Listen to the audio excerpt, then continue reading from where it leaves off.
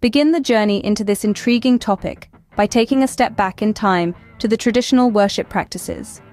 People treasured their religious texts, meticulously handwritten and beautifully illustrated. They congregated in places of worship, sharing community, fellowship, and the Word of God.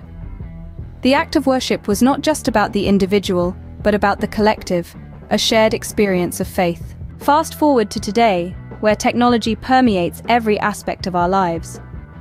Our smartphones have become extensions of ourselves, and interestingly, they have also found a way into our spiritual lives. The latest phone trends are reshaping the way we connect with the divine, much like they have reshaped our social and professional lives. Look at the plethora of religious apps available.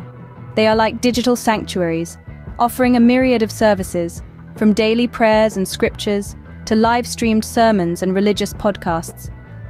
Even meditation and mindfulness apps have found their place, providing a spiritual retreat for those seeking solace in the hustle and bustle of everyday life. But does this digitalization of faith practices dilute the essence of worship, or does it enhance it?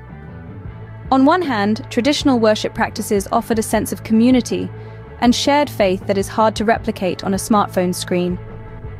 The tactile experience of holding a religious text, the shared smiles and conversations before and after a service, the sense of belonging, these are experiences that are unique to traditional worship. On the other hand, the latest phone trends have made worship accessible and convenient.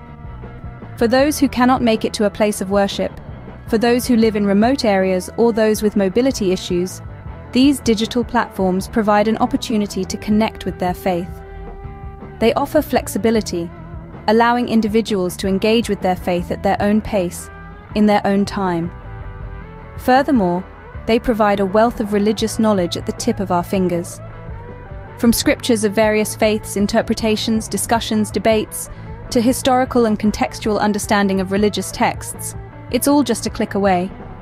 So it seems that while traditional worship practices and the latest phone trends seem at odds, they're merely different paths to the same destination, a connection with the divine.